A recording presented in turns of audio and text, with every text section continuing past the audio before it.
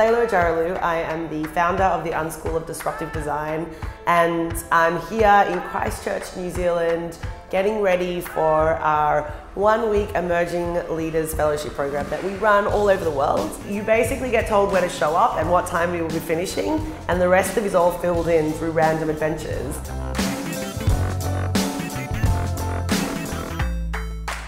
So when we arrived, it was quite intimidating, to be honest, because we had absolutely no idea of what we were going to do, where we were going to be. We were just told to meet on a street somewhere.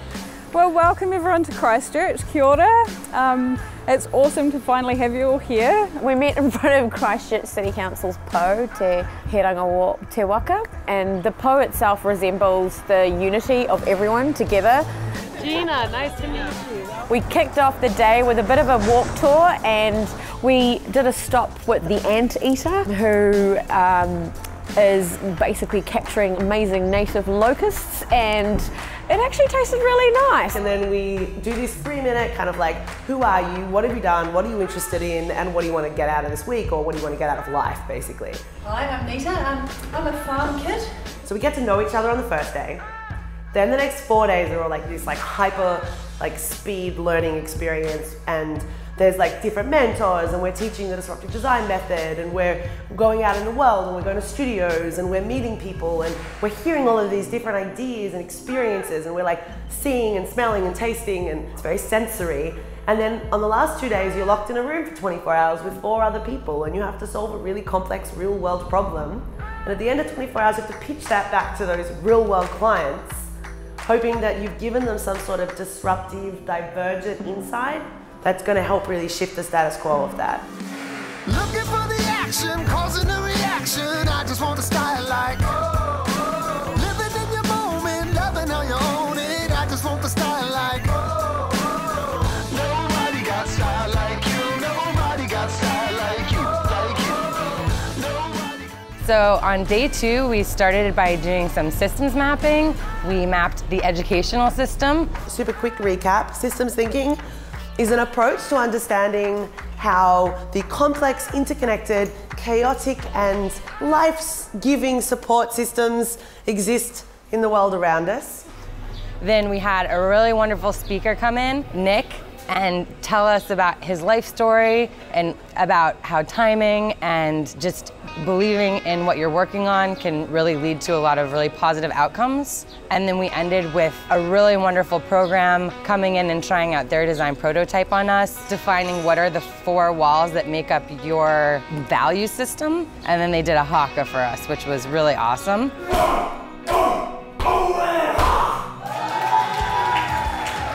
So day 3, and we started it with hot pancakes. The day was a lot of play, coinciding with a lot of information. We had a discussion with Raf.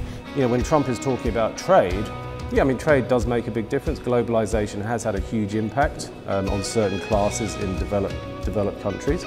But primarily it's technology that is killing jobs and will continue to kill them at an exponential rate. After that, we had a session on fashion. We learned that fashion is the 2nd most polluting industry after oil. There's a lot of stuff that needs to be tackled in that segment. So one of the startling statistics is that 1/3 of all garments that are manufactured and go into shops get incinerated or go to landfill. Yeah. So when you're walking around the city and you're looking into those shops, 1/3 of them will never be worn by a person. So day 5 at the UnSchool, we had our 4th mentor, Rebecca Mills, and we had a really interesting talk from her with some really practical, real-world examples of how you can use systems thinking in your work. If you are looking for a project and you're looking for environmental issues to be able to hone in on, I think climate change, water and biodiversity would be the top 3 and how they relate to the nitrogen cycle. In the afternoon, we had a really useful lesson on life cycle assessment from Layla. Life cycle assessment gives us all of these fascinating anecdotes about how the world works that we didn't know. The thing that's complicated about LCA is there's up to 90 impact categories. So we have 4 impact categories that we often refer to, which is climate change, biodiversity loss, water impacts. These are the big obvious parts of the system. But we need to know a lot of those impacts come from a series of other environmental flow-on effects, which you guys learnt yesterday when you went to speak to the river people. So at the end of day 5, we were given a brief for the 24-hour design challenge. And we're going to be getting to pick a room with our teams where we get to work for the day, and we're going to work with the City Council to ask them a lot of questions and be able to start the research process. So we've got to create a circular economy vision for the community of Spraydom that can be achieved by 2050 with clear and tangible immediate and longer term actions that will assist with the transition to a working circular economy. So currently Christchurch, we say, is at a -5 planet status, and what we'd like to do is take this one suburb as a light stand, as an exemplar, and see we can turn it around to a 1 planet suburb, and then through that replicate it out across Christchurch. Just so exciting, and so in 24 hours I hope that our fellows will be able to do that. It's a small task. Yeah, there's going to be no sleep. Yeah, it's going to get crazy, basically.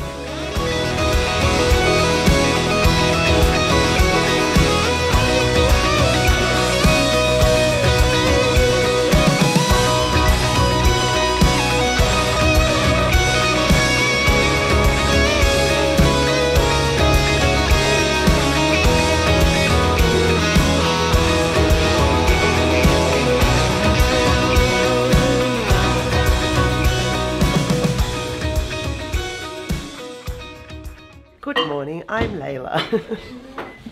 I'm slightly sleep deprived. Good, how are you? Yeah, I'm excited about the presentations of the design challenge. I always am.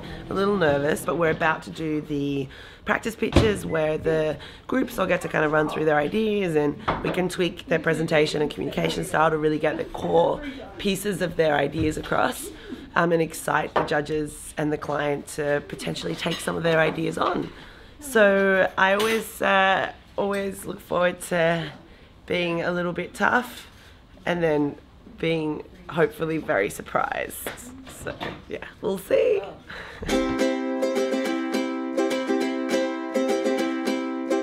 Okay, well this is very exciting. We are at the end of a very long, fruitful week, and I'd like to welcome our judges. Shall we start? Yeah. Alrighty, let's do it.